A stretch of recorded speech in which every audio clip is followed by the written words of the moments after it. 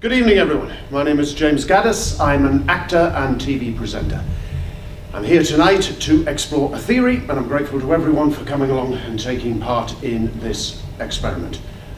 A year or so ago, you can expect a faithful retelling of the Bram Stoker original, interspersed with the narrator's own journey through the story and how the material takes over him and how his obsession for the material kind of impacts upon his own life. And then it was like a red cloud, the colour of blood, came over my eyes, and before I knew what I was doing, I was saying, "Come in, Lord and Master," and he slid through the sash, though it were open only an inch.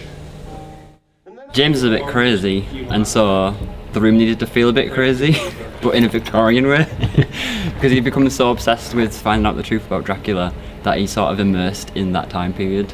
The role of my illusions in this show is to help you question what is real and what is not, and we want it to give a real ambivalence to the effect. So it could be the wind blowing, or it could be a ghostly presence in the room.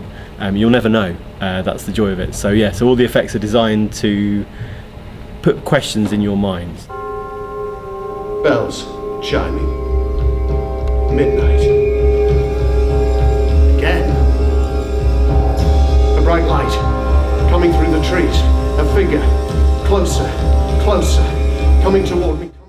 So we are thrilled. We've started our tour of Dracula with a full house at the Beck Theatre in Hayes tonight, and we toured to 32 venues around the country. It's going to be a thrill ride for the audiences, a real insight into what could be true, what may not be true about the story of Dracula. Our lead actor James is giving an energetic performance. It's going to really delight audiences. We can't wait for you to come and see us.